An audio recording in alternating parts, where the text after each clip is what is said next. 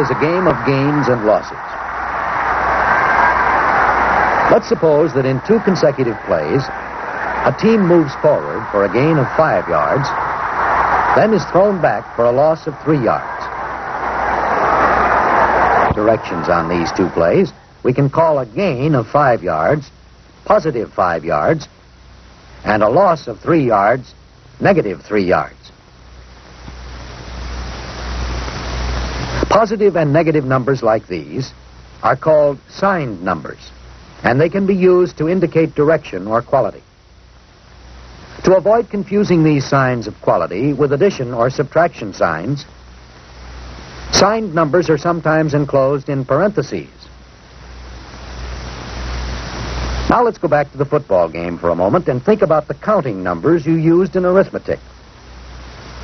We can picture numbers such as these as corresponding to points on a line. To illustrate the use of this number line, we can do some very simple arithmetic operations.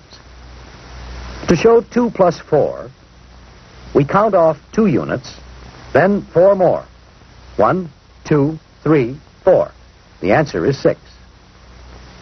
Now a simple subtraction illustration. 5 minus 2. Start at 5 and count back 2 units. 1, 2, and there's the answer, 3. But suppose the problem is 2 minus 5.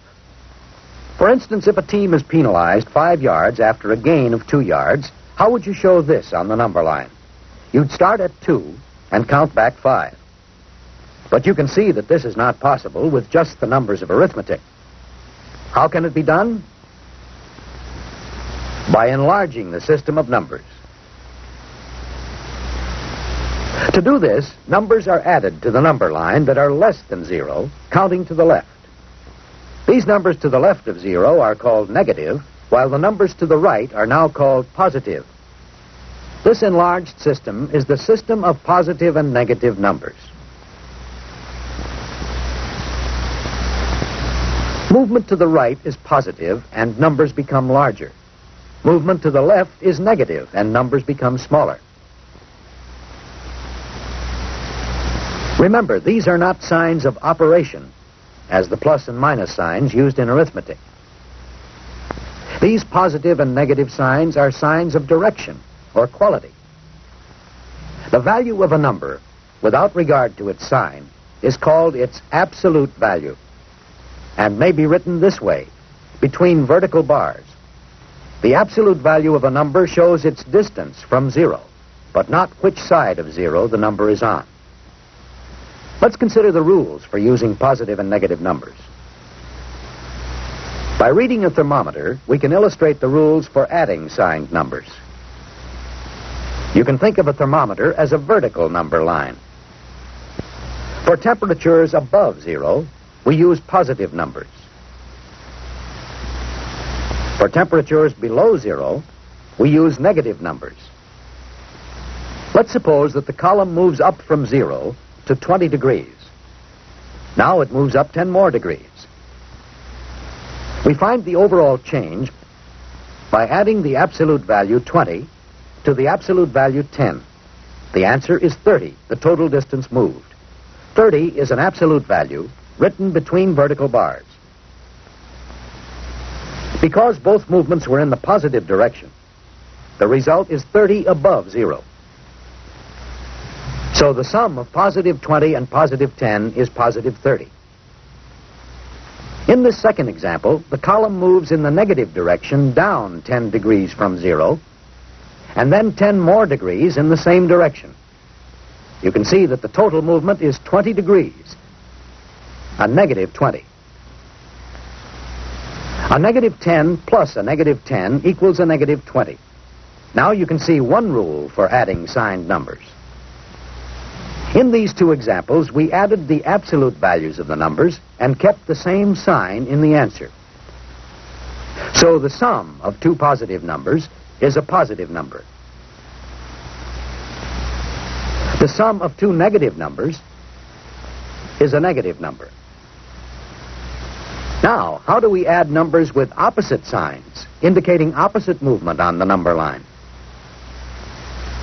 If the column moves 20 degrees up from 0, then 10 degrees down. The total movement is 30 degrees. But we know that the net change from 0 is only 10 degrees in the positive direction, a positive 10. Let's take another example.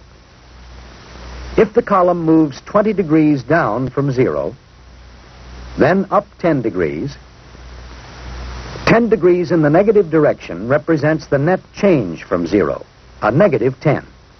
So to add a positive and a negative number, you find the difference between their absolute values, keeping the sign of the number with the larger absolute value. To understand how we subtract signed numbers, let's recall what subtraction in arithmetic really means. We can think of this problem as meaning that from 5 objects, 2 are to be taken away, leaving 3. We can also think of this problem in another way. Asking what is 5 minus 2 is the same as asking what number added to 2 equals 5. In other words, 5 is equal to 2 plus 3. The answer was found by thinking of subtraction in terms of addition. This relation between addition and subtraction is especially useful when using signed numbers. Let's work this same subtraction problem using the number line. To find the difference between positive 5 and positive 2, locate the numbers on the line, then count the number of units from positive 2 to positive 5. The difference is 3 units in the positive direction, a positive 3. Now let's find the difference between two numbers in a different way. What number, when added to positive 5, gives the answer positive 3?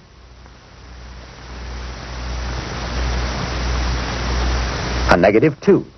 2 units in the negative direction.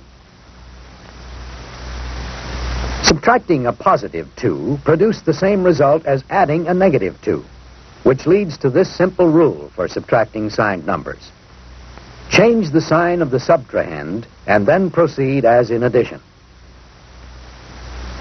There's another way to think of this rule. Positive 2 and negative 2 have the same absolute value but different signs. Such numbers are called additive inverses, or opposites. In this case, positive 2 is the additive inverse of negative 2, and vice versa. To subtract positive 2, we added its opposite, negative 2. So we can state the rule for subtraction in another way. To subtract a signed number, you add its opposite. Now let's look at this simple problem in subtraction. In arithmetic, this would mean from 4 objects, 7 are to be taken. This is physically impossible. But as you've seen, a greater number can be subtracted from a smaller one by using signed numbers. You change the sign of the subtrahend and add. So to positive 4, you add 7 units in the negative direction. The answer is negative 3. So we've seen the number line used to demonstrate the rules for adding and subtracting signed numbers. Now let's see what the rules are for multiplying signed numbers. We'll let a railroad represent a number line. We'll let the 0 point on the number line be represented by a city. We'll think about 3 elements in solving the problems that follow: speed, time, and distance. We'll call distances east of the city positive, and distances west of the city negative. We'll think of a train speed east as positive. We'll think of a train speed west as negative.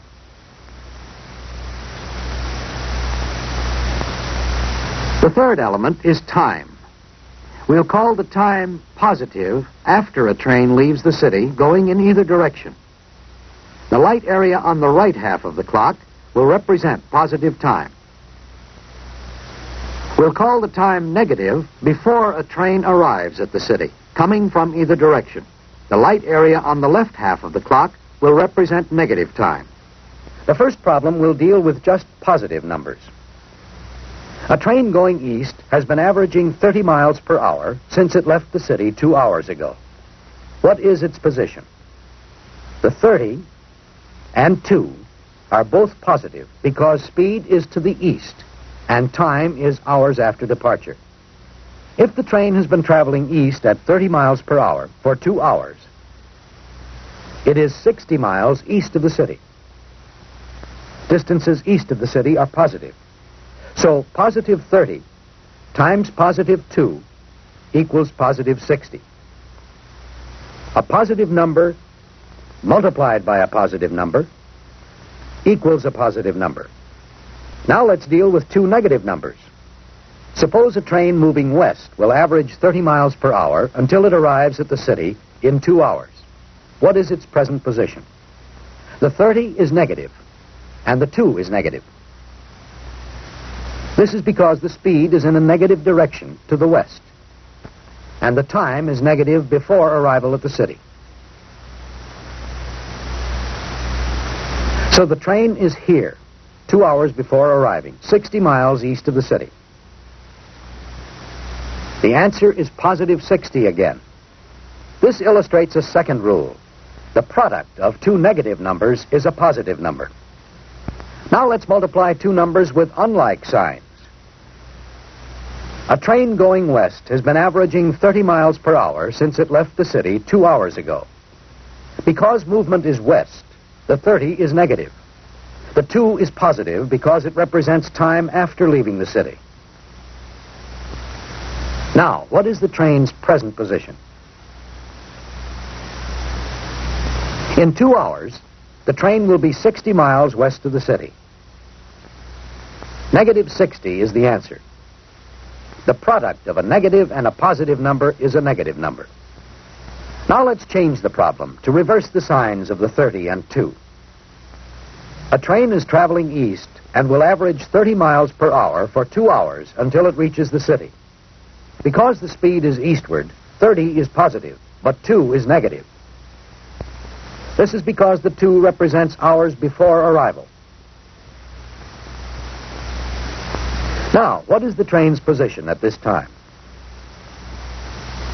2 hours before arrival, it is 60 miles west of the city. A negative 60. A positive number times a negative number equals a negative number. So now we can state the general rules for multiplying two signed numbers. When two numbers with like signs are multiplied, the product is positive. When two numbers with unlike signs are multiplied, the product is negative. The rules for division are the same. To show this, we make use of the fact that multiplication and division are inverse operations. For example, 60 divided by 2 equals 30, because 30 times 2 equals 60. You saw that when the 30 and 2 were positive, the answer was positive 60.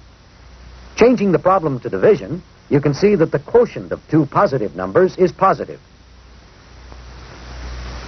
Because the product of a positive and negative number is negative, the quotient of two negative numbers is positive. Because the product of two negatives is a positive, the quotient of a positive and negative number is negative. Changing this fourth example to a division problem again illustrates that the quotient of two numbers with unlike signs is negative. Now let's review the rules for working with signed numbers. When adding two numbers, if they have like signs, add the absolute values, keeping the same sign. If the numbers have unlike signs, keep the sign of the number with a greater absolute value and find the difference between the absolute values. To subtract signed numbers, mentally change the sign of the subtrahend and proceed as in addition.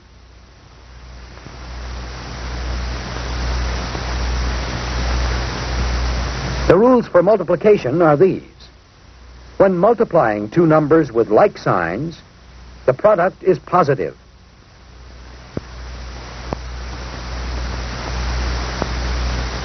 When multiplying two numbers with unlike signs, the product is negative. The rules for division are the same as those for multiplication. The quotient of two numbers with like signs is positive.